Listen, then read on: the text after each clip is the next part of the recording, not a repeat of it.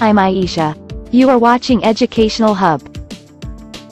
In this video, I will show you how to calculate mean or the average value and standard deviation, as well as the standard error of the mean of a dataset with Microsoft Excel.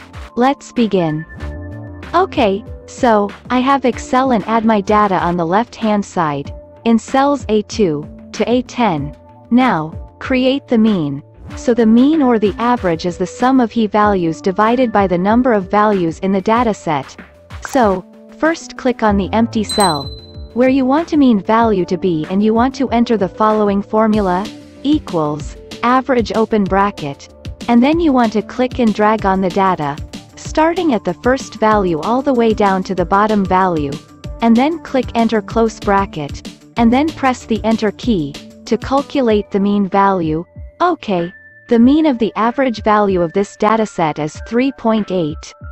Okay, next, let's calculate the standard deviation in Excel. So the standard deviation is the value indicate the spread of value around the mean value. So highest standard deviation value indicates more variation around the mean. Okay, so, again click on the empty cell, where we want a standard deviation to be entered the following formula.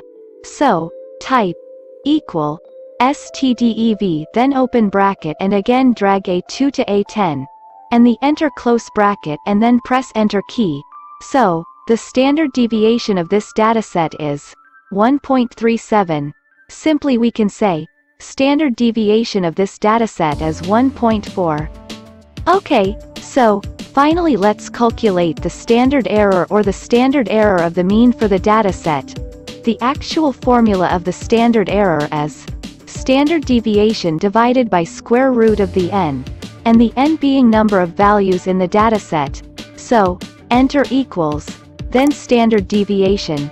Simply type STDEV, then open brackets and click and drag on the data, and then close bracket, and divided by square roots.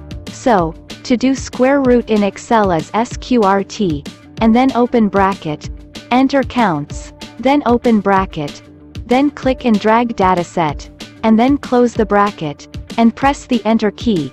So standard error for this dataset is 0.45. Simply you can say, standard error of this dataset is 0.5.